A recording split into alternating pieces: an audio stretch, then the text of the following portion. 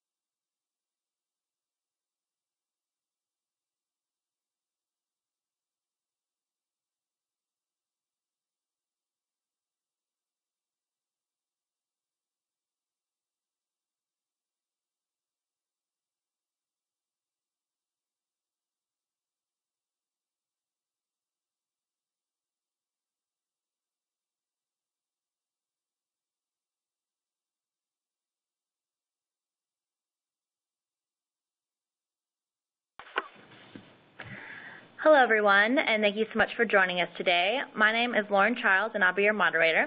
If at any point you have a question, please use the question and answer box you see on your screen. I wanted to simply let you all know some key information before we start in on the main event. First is that this entire webinar will be recorded, so if you have to leave early or anything comes up, you will be able to gain access to it after the event.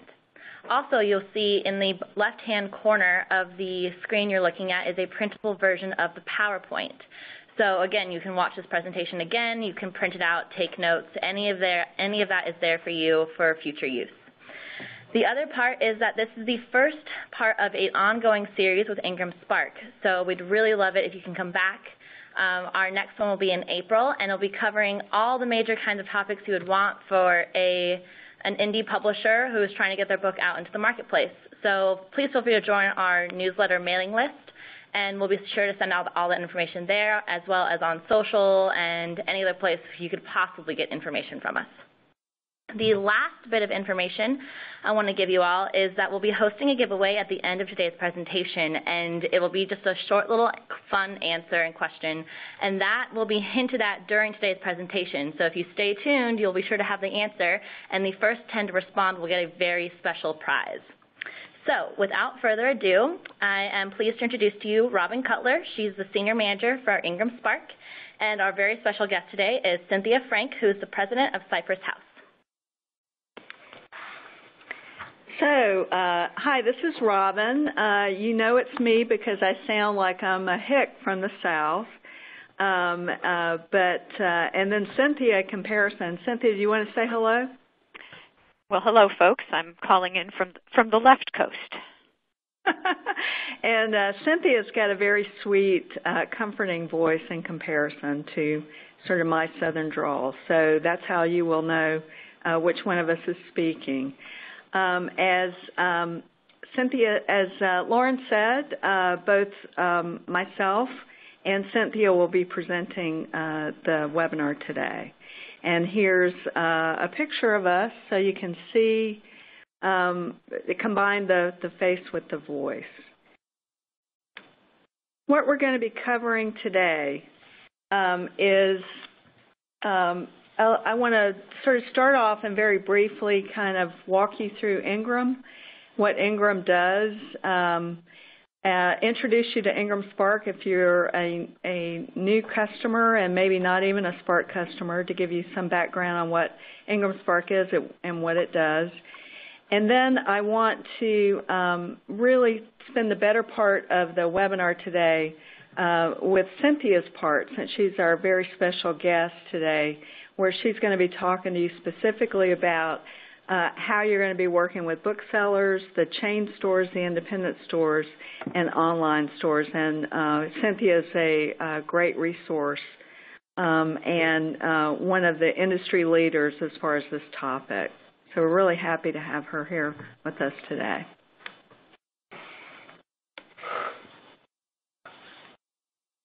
So the first question is that I want to just briefly talk about is to kind of talk about what Ingram is. And this little graphic here really kind of shows it.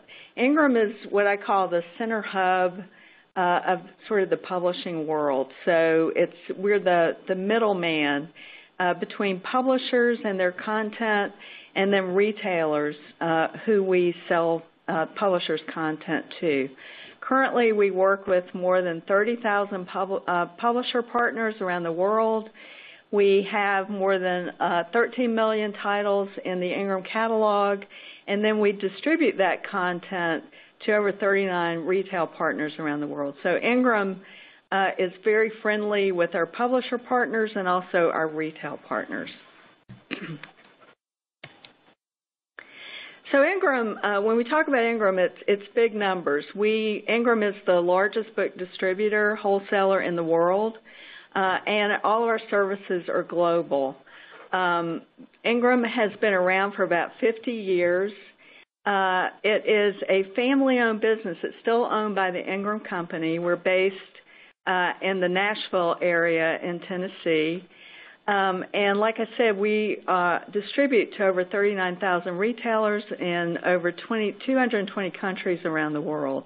We also are the leader in e-book and e-content distribution, and we distribute to over 80 online retailers, including Amazon Kindle, Barnes & Noble, and retailers such as that. So when we're talking about Ingram, we're talking about our reach within the book industry. Currently, we sell content to both global and regional chain bookstores, to independent retailers, to university bookstores, to internet retailers, to gift retailers, specialty, museum shops, and school and public libraries. And then online, as I mentioned before, we distribute to over 80 online retailers. The big ones that you know, Amazon Kindle, Apple iBooks, Barnes & Noble Nook, and Kobo are the four big ones. This is sort of a screenshot of what you're seeing now is a screenshot of IngramSpark, the home page. And as you can see, in the IngramSpark world, everybody's really happy, and it's just a wonderful experience. But I just wanted to give you this graphic so when you do come to the IngramSpark site, you'll kind of know what it looks like. One of the best things about Spark is we do consistently and regularly feature our own publishing customers on the site itself, and this person that you see in the graphic is actually an IngramSpark customer, and this is actually her comment about using IngramSpark. So what we've done with IngramSpark is we've combined the print POD services that we have available through our company Lightning Source. Some of you may be familiar with Lightning Source. It's actually an Ingram company. It's been around now for, almost 20 years. And another part of our business that you may be less familiar with is our ebook distribution platform called CoreSource. So what we've done with IngramSpark is we've combined both our print-on-demand and our e-distribution, as well as Ingram distribution all together. We have provided both this print and e-book service. We have redesigned the user interface specifically with indie authors and publishers in mind. And you see here the different reasons why it's a good idea to use IngramSpark. What it costs to set up a title in IngramSpark is $49 to set up your title for both print and e-distribution. You can set up a print title only, or you can set up an ebook title that's going to cost $25. And that really nominal fee will give you global distribution, as broad as you can get it. What you'll also need when you set up your title in IngramSpark is all the metadata, which is just a fancy word for information about your book. You'll need to be able to provide the metadata associated with the title and author, BISAC codes, which are also subject categories that will, put your book in the proper category that retailers will need to find it. You'll need a good description of your book. You will need ISBNs for all the books that you plan to distribute through IngramSpark. You are able in IngramSpark to set up a title just to have it printed and not distributed. If you want to use IngramSpark as just your printer, you can do that. And in that case, we will assign like a non-distributed SKU to your book. So if you don't have ISBNs and you only want to print, you can use us for that. And then you will provide the pricing for us to sell in global markets around the world. And then you'll also be providing the print attributes of your book. That means the trim size, if it's a print book, the trim size, the number of pages, whether or not it's going to be in color or black and white on the interior, all those things that allow us to print a book. You will be providing discount information. Cynthia is going to be talking a little bit more about this in her part of the presentation, but in IngramSpark, you can set a wholesale discount anywhere between 30 and 55% of the list price on your book. On the ebook side, it's a 60% discount. And then you also have the choice in IngramSpark to set up 3 different returnability options. And we're going to be talking a little bit more about that in Cynthia's part.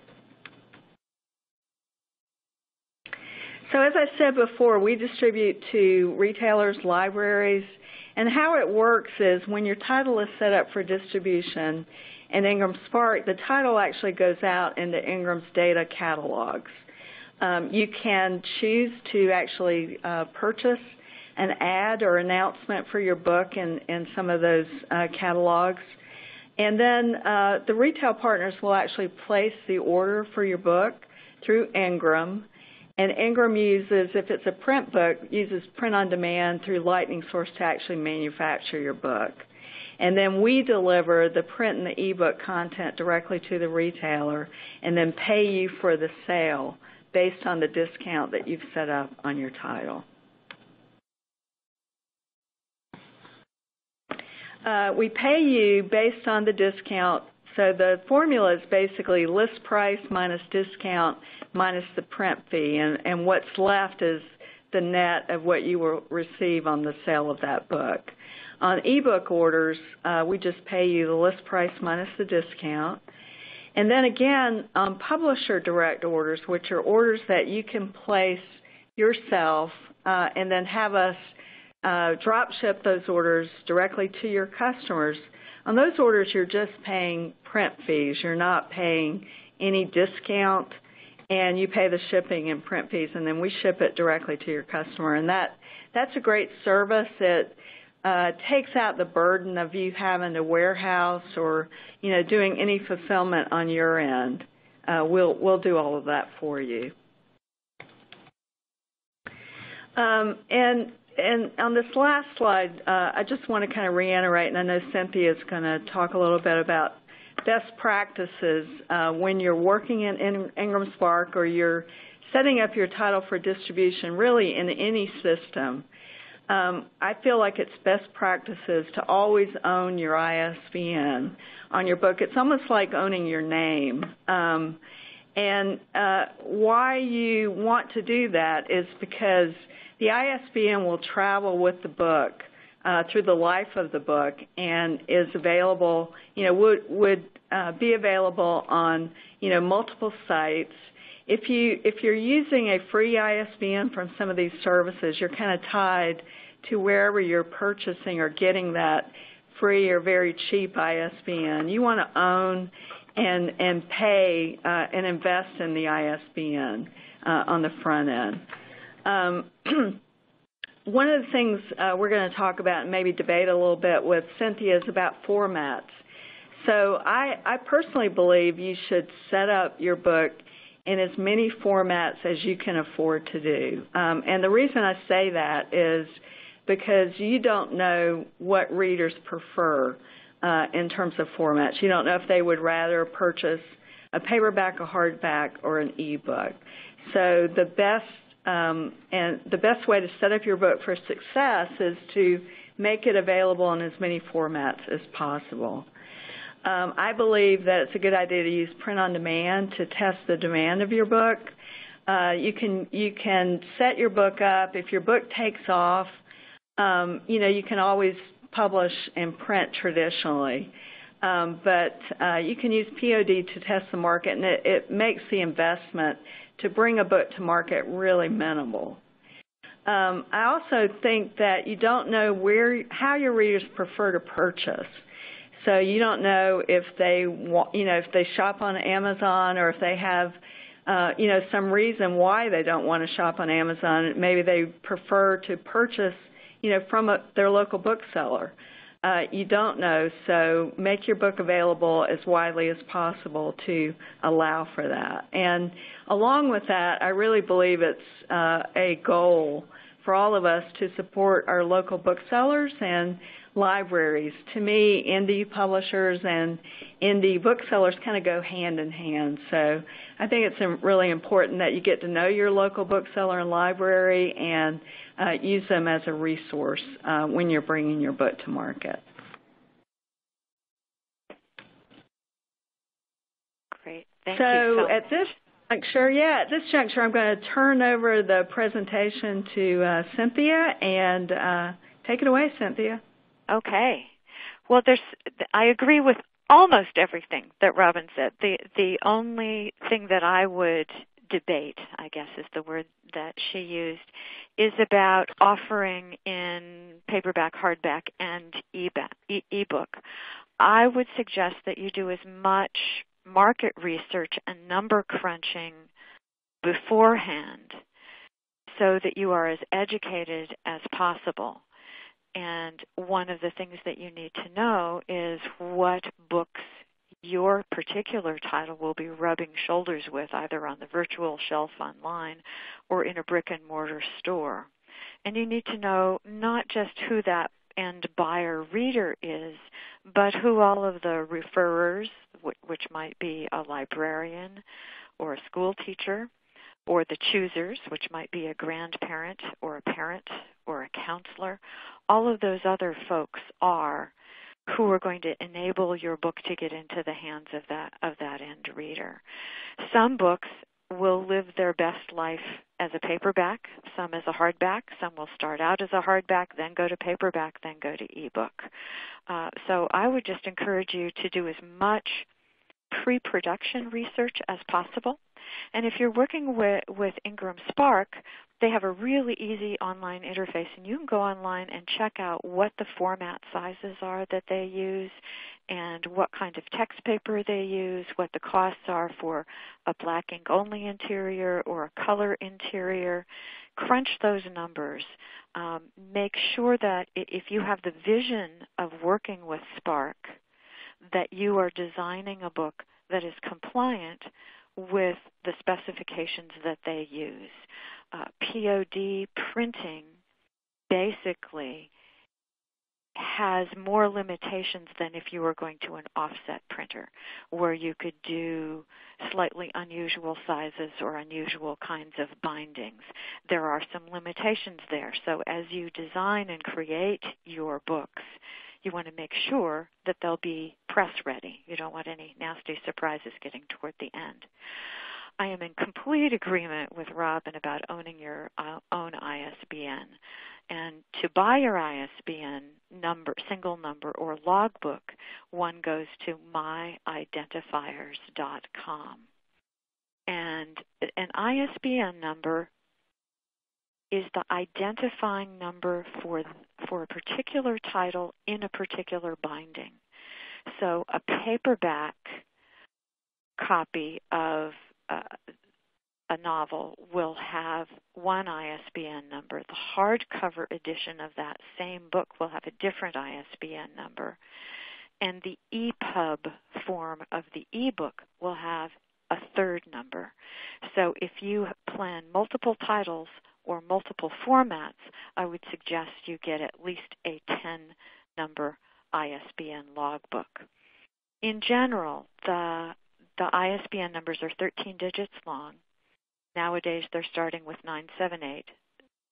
Most times we will see the next digit be a 0 or a 1, which I understand is a designator that the book was published in an English-speaking country.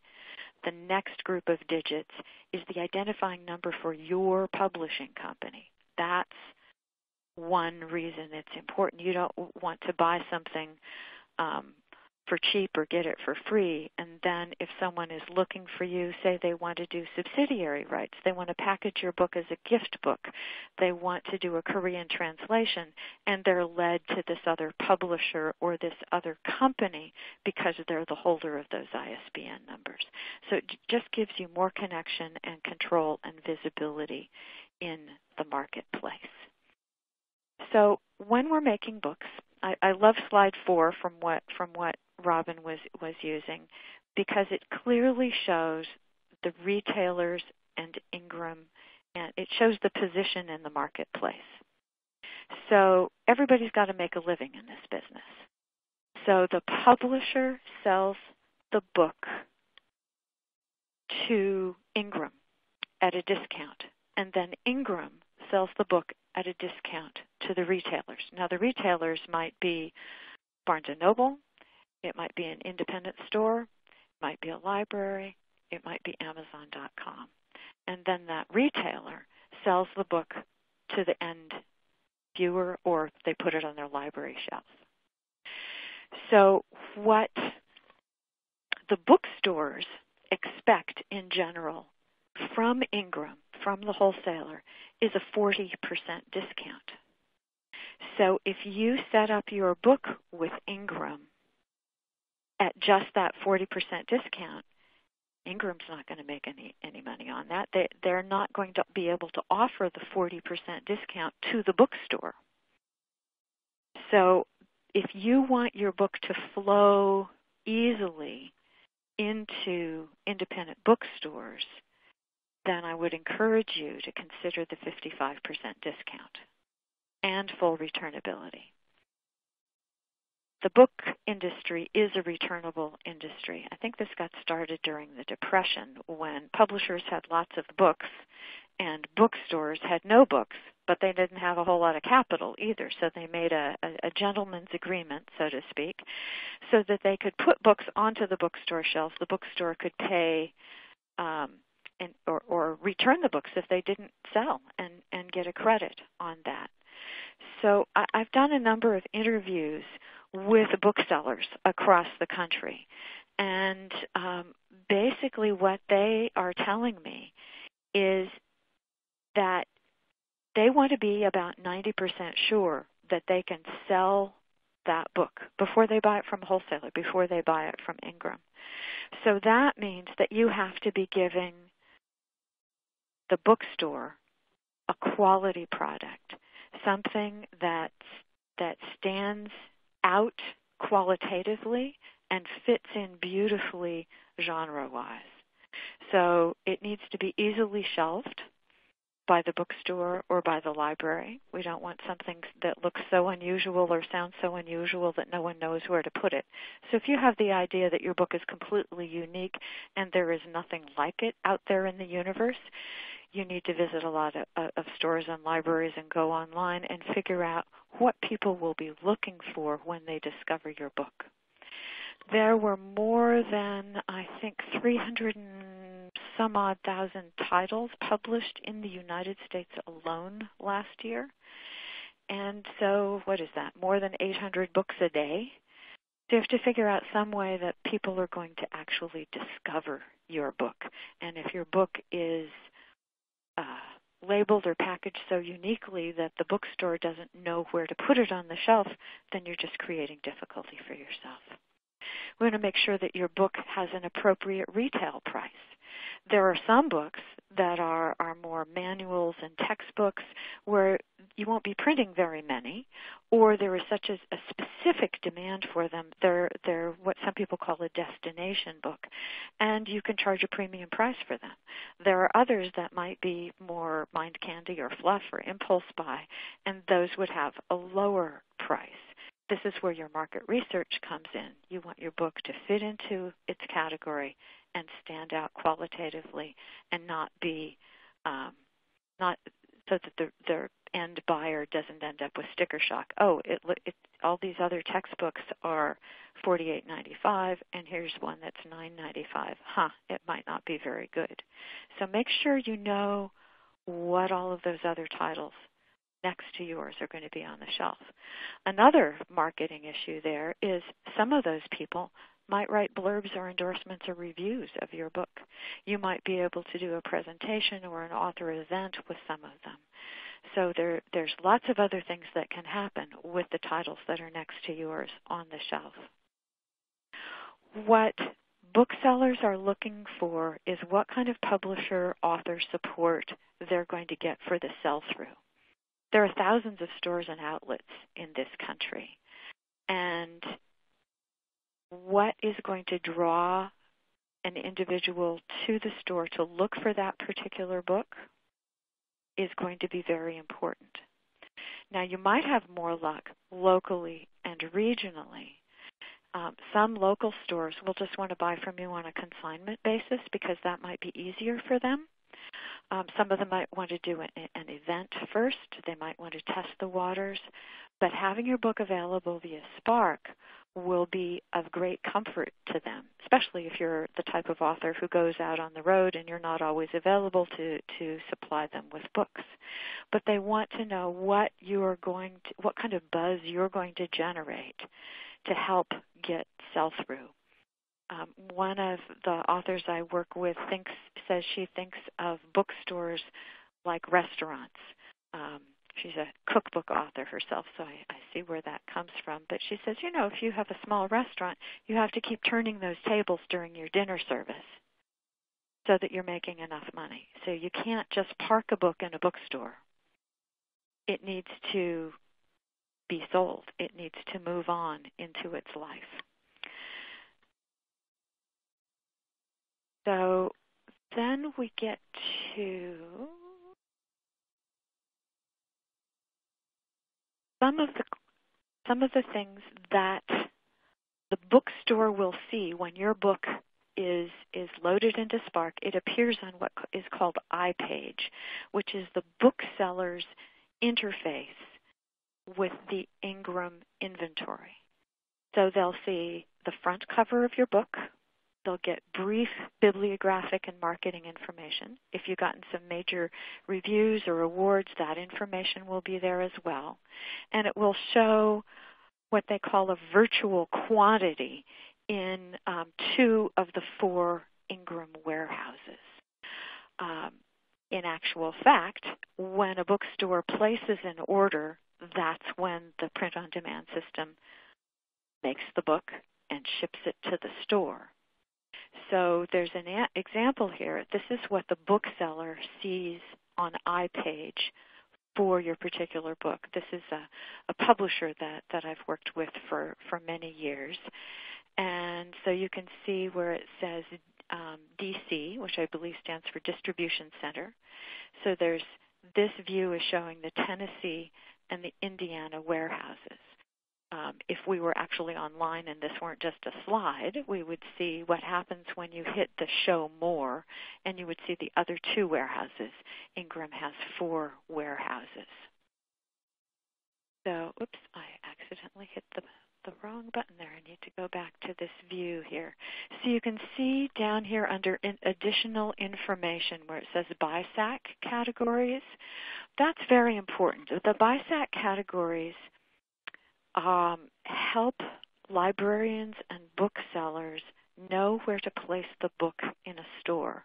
It helps librarians build depth and breadth in a collection. If you want to figure out an accurate BISAC category for your book, which is most often put on the back upper left-hand corner of your cover, then you would go to bisg.org and take a look at the different BISAC categories. Years ago, when you walked into an independent store, each store would shelve according to what they felt like. They made up their own categories. In the last, I would say, 6 or 7 years, the Book Industry Study Group, which handles the BISAC categories, has been working with the book industry to codify those shelving categories in order to help everyone out and help readers, librarians, booksellers really locate books and build the breadth and depth in their various collections. So when you're selling to individual stores, this is important information to have. So if you meet with your local regional store, you walk into a store when you're on vacation or on a business trip, and you're working with Spark, you can tell them, my book is available via Ingram. And then they can happily go there and buy the book. Underneath the copyright date here on this page where it says this item is returnable, that's what they will see if you have done a 55% discount and marked the book as returnable. If you have done what they call a short discount, less than a 55% discount in your setup with IngramSpark, then another kind of line will appear here showing what the discount is rather than the expected 40% discount. Okay, so then when we get into talking about Barnes & Noble, a lovely chain bookstore, they have a couple of different ways that you can work with them. You can work with them via their online distribution centers, which feeds their website, or you can do a new title submission to them in hopes that the category buyer will fall in love with the book and buy the physical book for placement across their system. One of the goals might be what's called modeling. So one of our own novels, The Last Aloha, we're about to go into our 8th printing, and it's now modeled in about 60 different Barnes & Noble stores across the country. Because it's a book on Hawaiian history, it's modeled in many of the stores in what are called the gateway cities, where many people leave via plane to go to Hawaii for vacation, because that's how that particular title has proven itself in the Barnes & Noble system. So the book is modeled at a depth of 2. I think they go as high as 5, which means that for those 60 stores, they always have 2 copies, and any time one copy is bought, the system automatically orders another. Now, in order to get into the brick-and-mortar stores in the first place, it has to be available from a preferred wholesaler. Barnes & Noble has a list of preferred wholesalers, and Ingram is at the top of that list. It has to be returnable. It has to be a quality product with an appropriate retail price, and they have to know what your marketing plan is, what kind of publisher and author support of sell-through is going to happen. Now, sometimes you might see a special promotion at a Barnes & Noble store with a certain title stacked high on a front table or on an end cap. That is something that the category buyer might offer to a publisher as an option if they have fallen in love with the book. It can get a bit pricey. They don't publicize what those charges are, but it can be of great assistance to a title. So I think after the presentation, we're going to be able to send you all a list of links, and I will include in there the new title submission form link for Barnes & Noble and some various other things so that you know exactly what to do. In my interviews with Barnes & Noble staff in the buying department in New York, one of the things that they have stressed to me over the years is the importance of seeing endorsements, even if it's a pre-pub that they are receiving or early news of a title. Endorsements show that the author and the publisher know what they're about and know that they need to work all avenues for getting the book noticed and for getting sell-through. So they require availability from a preferred wholesaler. They require that returnability plus all of the quality, the same as the regular independent stores, the non-chain stores. Now, I think Robin's going to join us for a little bit here in our discussion of IngramSpark and Advantage and Create Space and all of that. So do you want to weigh in first, Robin? Sure, I'm back on here. And in full disclosure to our audience here is prior to coming to Ingram, I did work for Amazon and Create Space.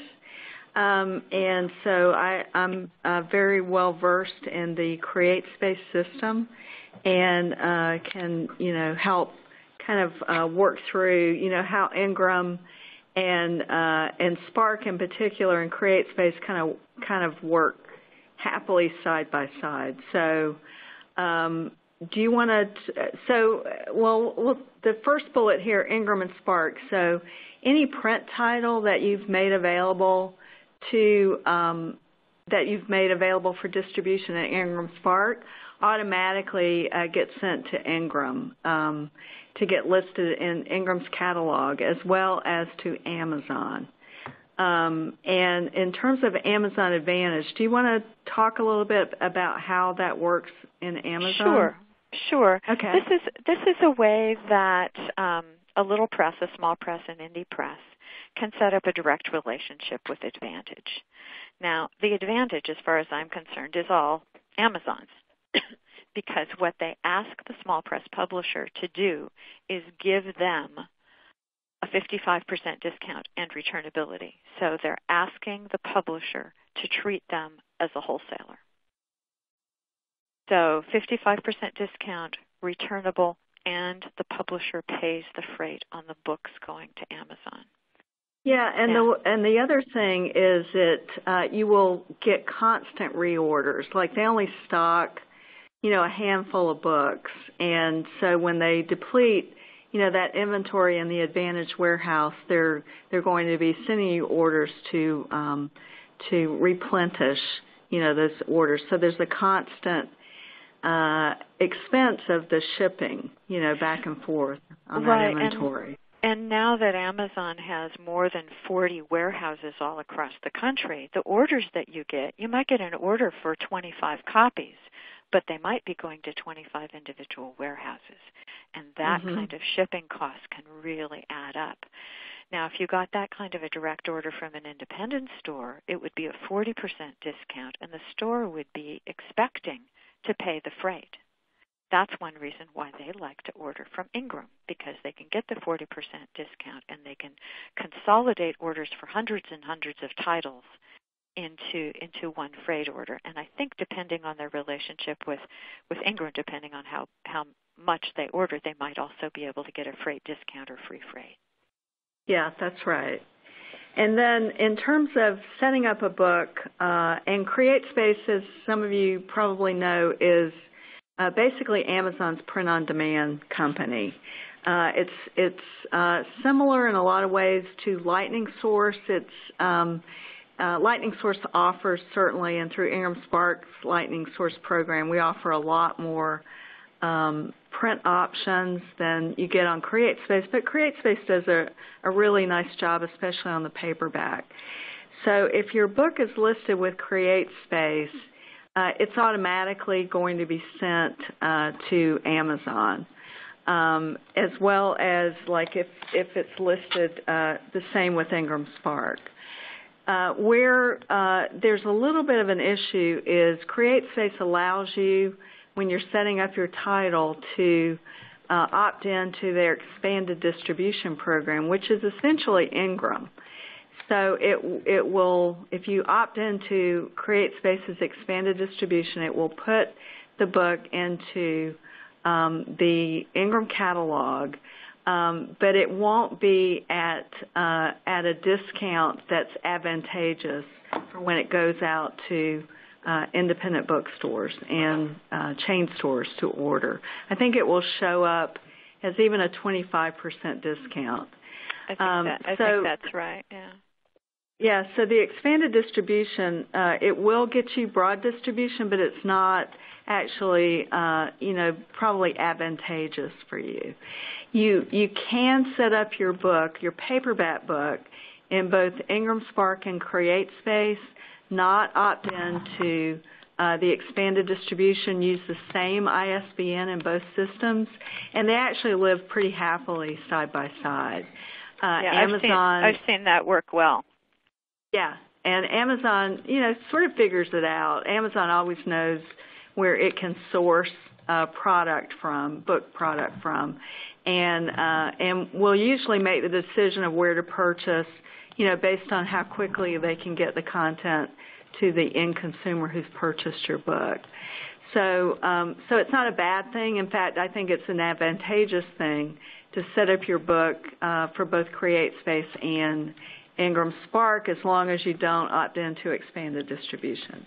Right, and as long as you're using your own ISBN number, your own publishing company information, especially if you're planning on taking any books printed by any POD printer into an independent store to make a presentation, you don't want your presentation to smack of Amazon, which is one of their prime competitors.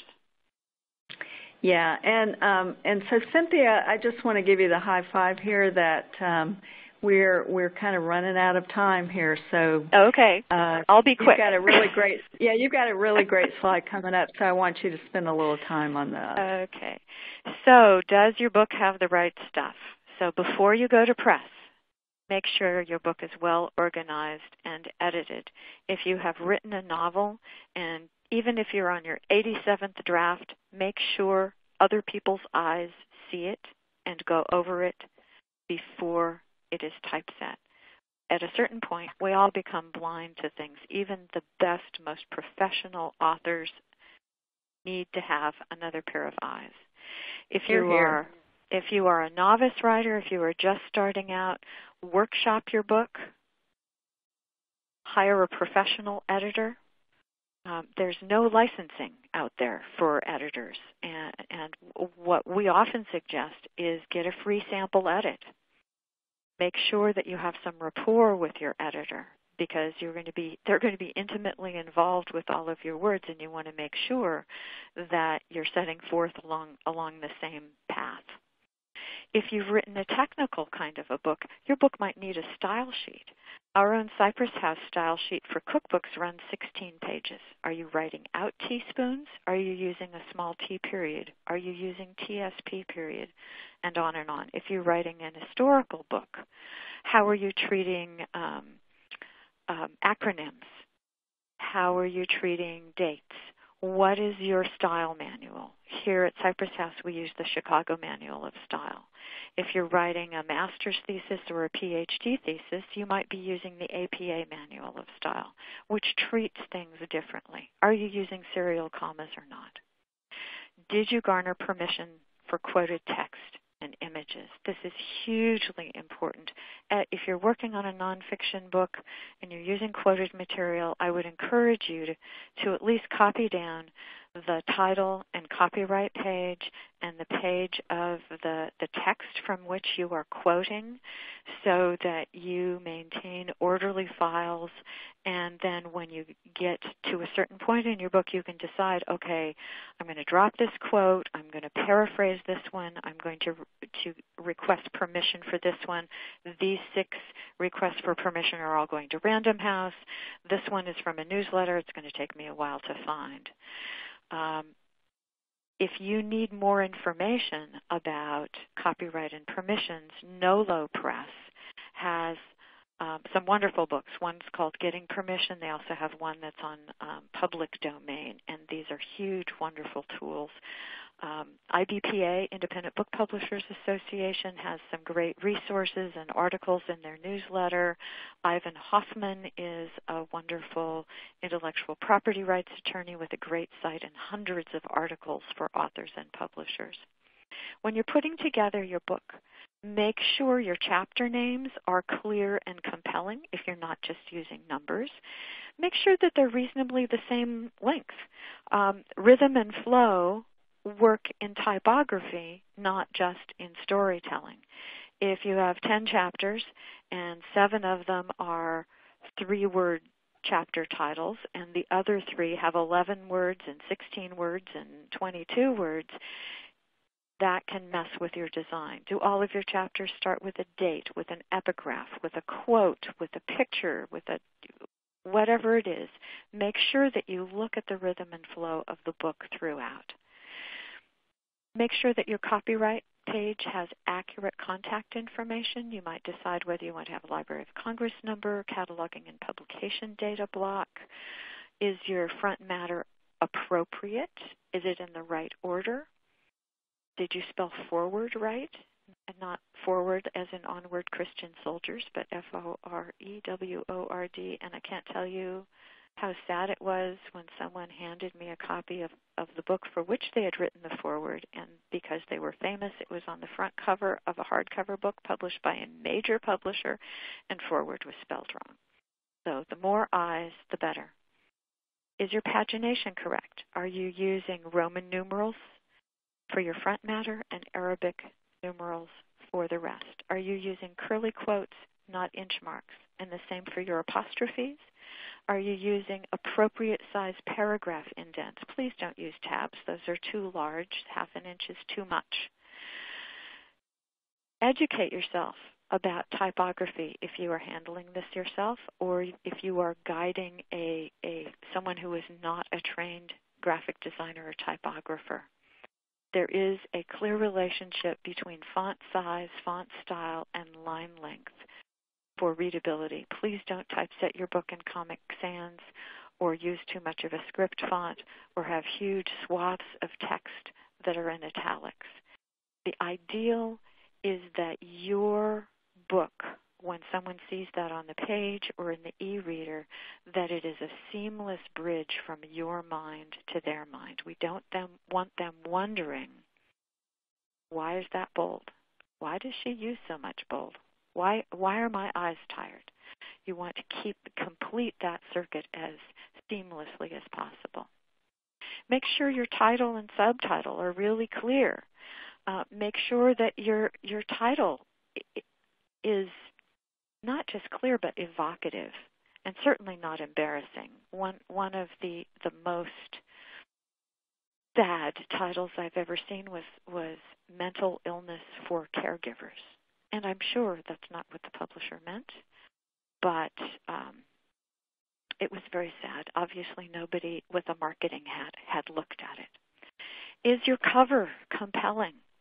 If you've written a novel, please don't try to put all of your cast of characters on the cover. Please don't let the cover be designed by your 12-year-old cousin. If you would there is a wonderful TED Talk by Chip Kidd, who is the designer for Knot for many years. He did the Jurassic Park cover, among many others, and his TED Talk on covers is absolutely one of the best around. Does your book have the ISBN barcode and a human readable price? We suggest the human readable price by the barcode because if the book goes outside the country, say to Canada, and a Canadian bookstore wants to sticker the book, it's easier for them to sticker it all in one piece rather than do 2 stickers. Does it have its BISAC category? Is the cover copy compelling? And does the cover copy give away enough but not too much? So this next slide here shows the back cover of a children's book we published recently. So this one has all of its fingers and toes. It has an endorsement. It has descriptive copy. It has an example of one of the illustrations inside. It has the barcode, the human readable price, the name of the press.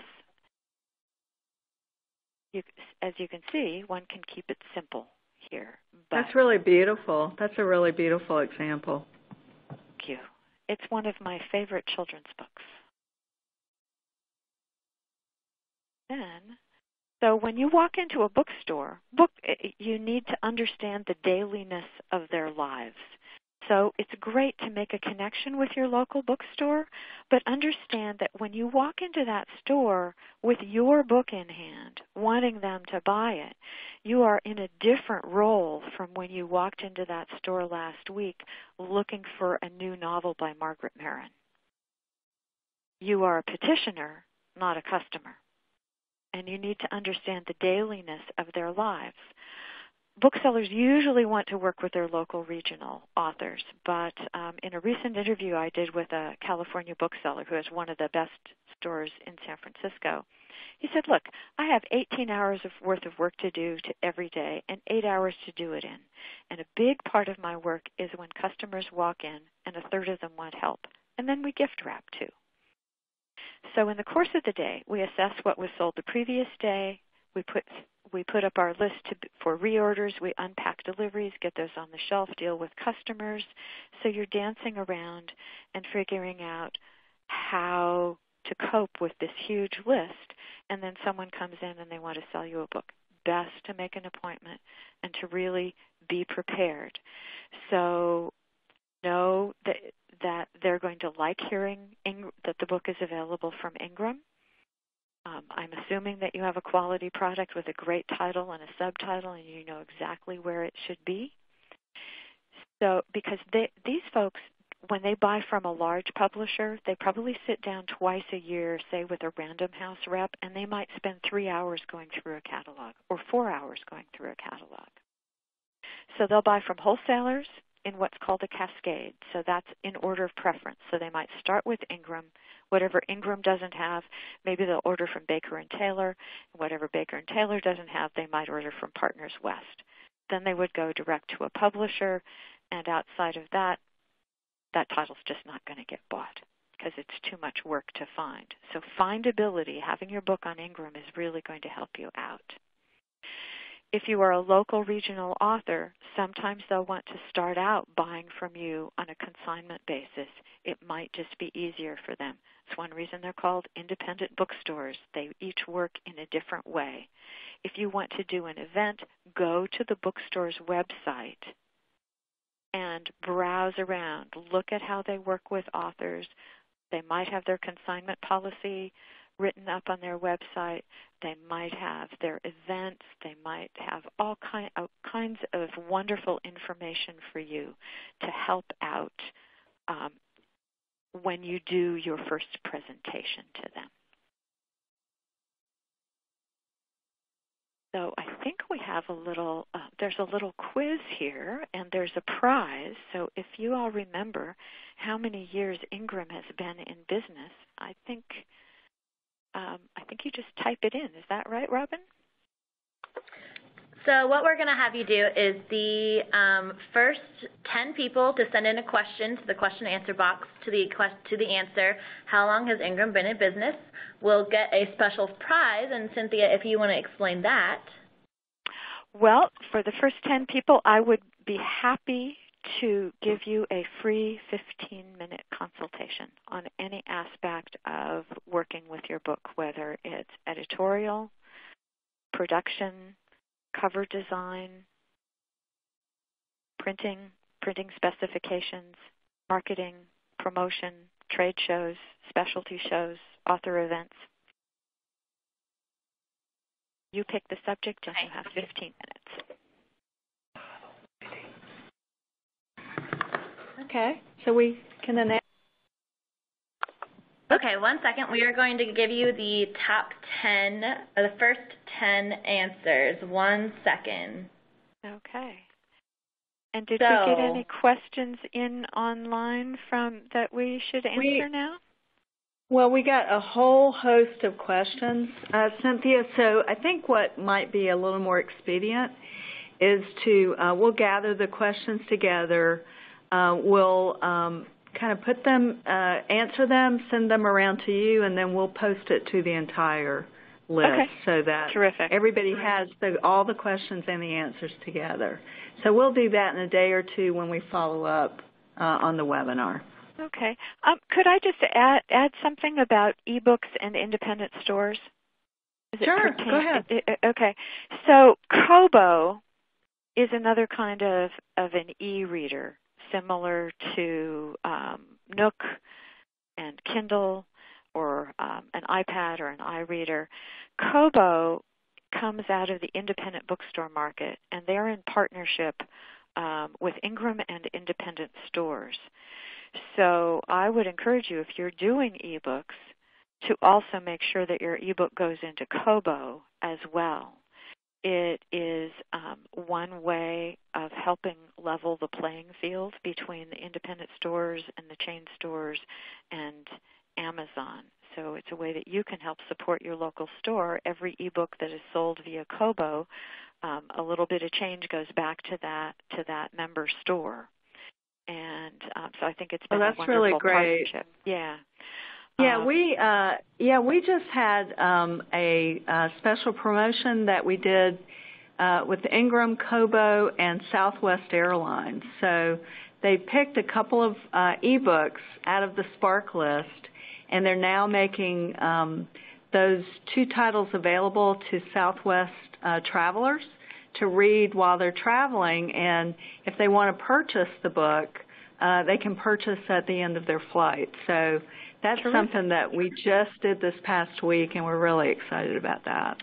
Terrific. Yeah, because I'd like to see more